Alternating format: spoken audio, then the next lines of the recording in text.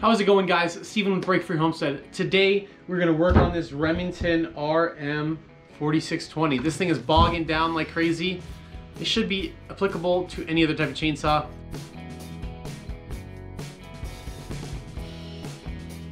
We're just gonna tear it down a little bit and see if we can get this thing fixed, back up and running. So let me show you what is going on.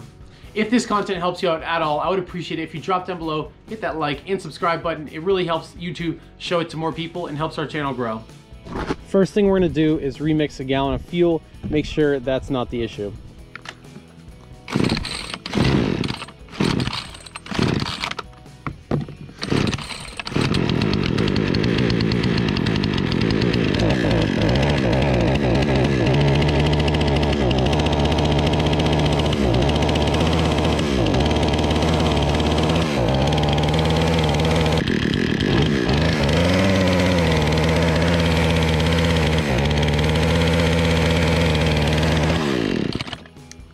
All right, so that is it. As you can hear, it is not revving up to what it's supposed to.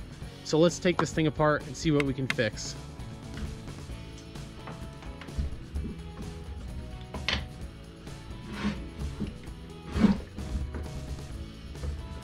First thing I'm gonna do is just get this bar off, give us a little bit more working space, and we don't need to cut our arms off while we're doing this. We shouldn't be starting inside anyway, right?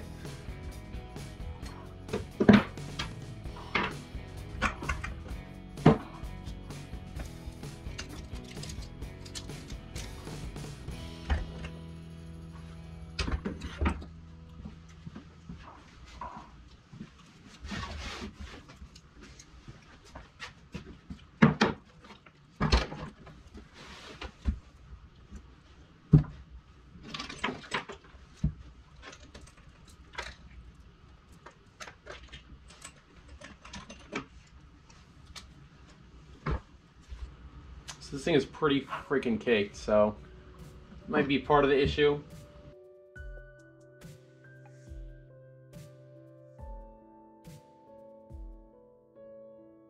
Right here, all I'm doing is wiping down all the dirt, gunk, and old oil sitting inside here just to clean it out as much as possible.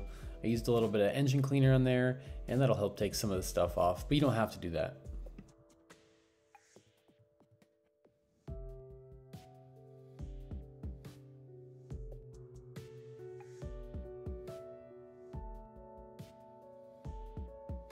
This is going to be a source for a lot of you. If you mixed too much oil into your fuel, this is going to clog up your spark arrestor, and you will need to clean that out.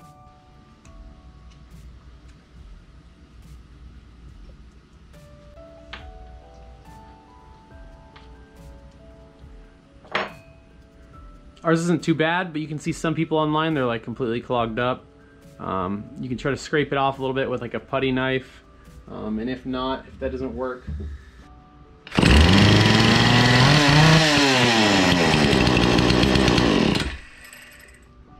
well, that just ran like a champ, so maybe it is the air filter. Let's try to get that back on. I just blew it out with some air, and we will reinstall that. See if that's going to be our issue. So all we did here is we took off the bar, we cleaned that whole function, we did new fuel, we cleaned the air filter, and then what we did was we just completely removed the spark arrestor. This thing chokes, so consider doing that. Let's see how it rips right now, okay?